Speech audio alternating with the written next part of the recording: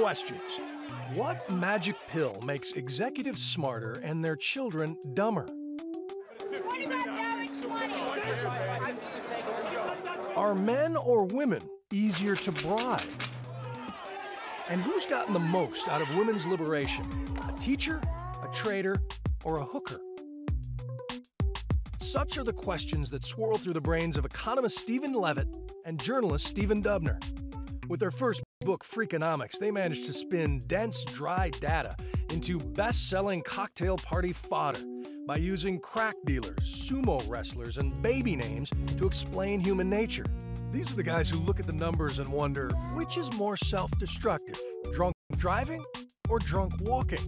It turns out on a per-mile basis, you're about 8 times more likely to die if you go drunk walking home, right? So the moral of the story is very obvious. Friends shouldn't let friends walk drunk.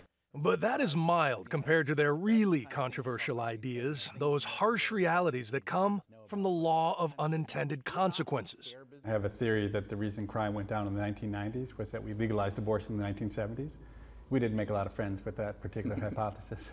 And with Super Freakonomics, they won't make a lot of friends among women, as they argue that gender equality, the women's liberation movement, hasn't really done that much for female teachers or financiers, but has been great for high-end prostitutes.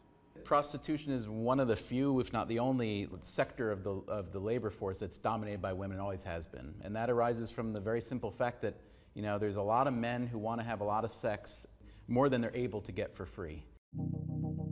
Today, the law of the land and the law of supply and demand have split the oldest profession into 2 very different markets. At the bottom, poor, uneducated drug addicts work the streets for around $27 an hour. But at the top, women like Allie do the same job for a much different clientele. When I was at $500 an hour, 10 hours a week that was fine. All my bills were paid off. I had a lot of free time. After we agreed to mask her identity, Allie described how she chose this job 10 years ago. Not out of desperation, she says, but for adventure. Her husband, suburban home, and good job all seemed boring at the time, so she gave them up to sell her body to strangers.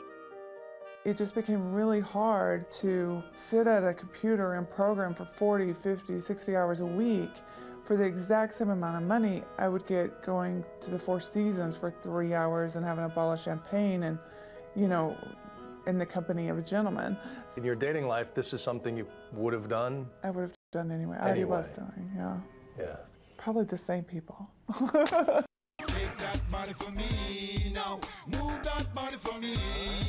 Levitt and Dubner believe that Allie is an unintended consequence of all those women who marched for equal rights.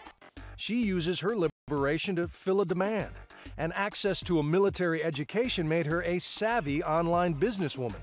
She works 10 hours a week. She makes $200,000 a year. The question that comes to my mind always is not, why would a woman go and be a high-end prostitute?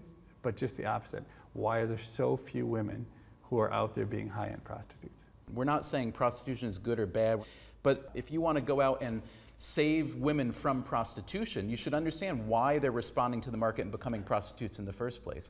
If you have a daughter someday, and she tells you that she wants to become an escort, what would you tell her? I would want her to be in charge of her own sexuality, her own, no matter what it is that she decides to do with it. Now, if Allie ever does have a daughter, chances are a private education will provide her best hope for a good life. Because much like prostitution, America's education system has been split into 2 markets, the haves and the have-nots. At the bottom are mostly public schools, horribly broken since the 70s. Once again, Levitt and Dubner chalk it up to the empowerment of women and the one invention that gave them more control over their professional destiny: the birth control pill. Before the pill, women were not able to make the investments to be doctors and lawyers. Instead, they would find career tracks that would allow them to get in and out of the labor force. Like teaching. Back in 1940, around half of the college-educated women in this country were teachers.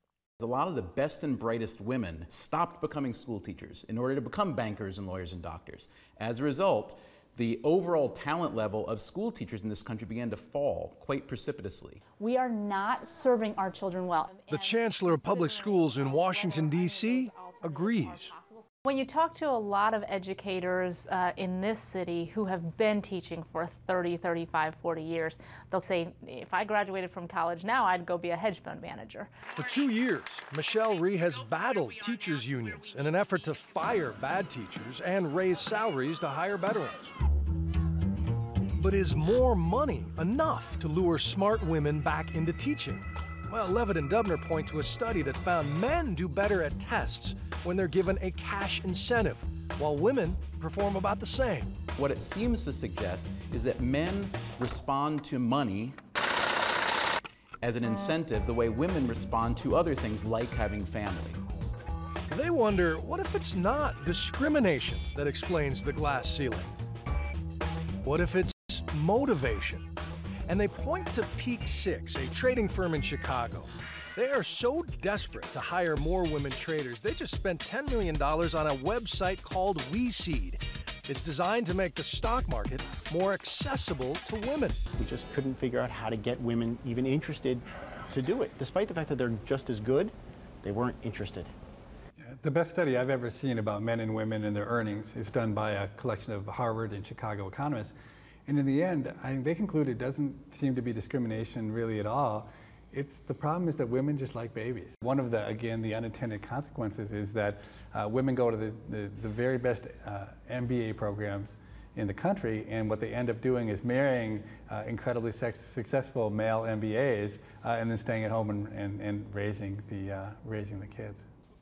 I can't wait to see the pushback on this particular finding. What's your takeaway, that women should put the apron back on and get where they belong? We live in a world of trade-offs, right? So if a woman decides not to have a family and children, no doubt she can make it further in her career. Does it mean she can't have a career at all if she has a family and children? Well, that's not true either. But I mean, that's the beauty of economics. It's all about trade-offs and how people make them and what the prices are that go with those choices. Oh, and Allie? She's also making a choice. After 10 years and hundreds of thousands in prostitution earnings, she quit the business and went back to school. Studying what? Economics, of course. Perfect.